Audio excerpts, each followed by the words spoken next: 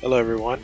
If you have PCB editor open and you're trying to find a part in a complex design or just really difficult to find a part you're looking for, you can use the reference designator to find the parts. So to do that, I'll show you how to use PCB editor to find your parts. With your PCB open, go to the Find tab on the right here. And if you don't see it, then it's probably minimized. And it might look like this. So you want to click on the Find tab and then choose the More option. Now it'll automatically be set to symbol or pin, so choose symbol or pin. And you can filter by name or do your name filter. Select something like C1, R1, and then if you click apply, you'll select those parts and find them.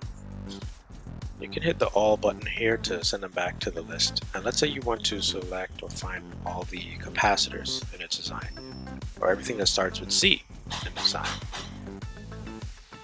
You would hit enter to filter all of those and then select all your capacitors. Or the quicker way to do it would just be to hit all and then choose apply.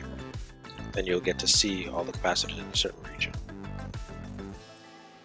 Or just a single capacitor, just to find it real quick. So that's how you can find parts on your printed circuit board design.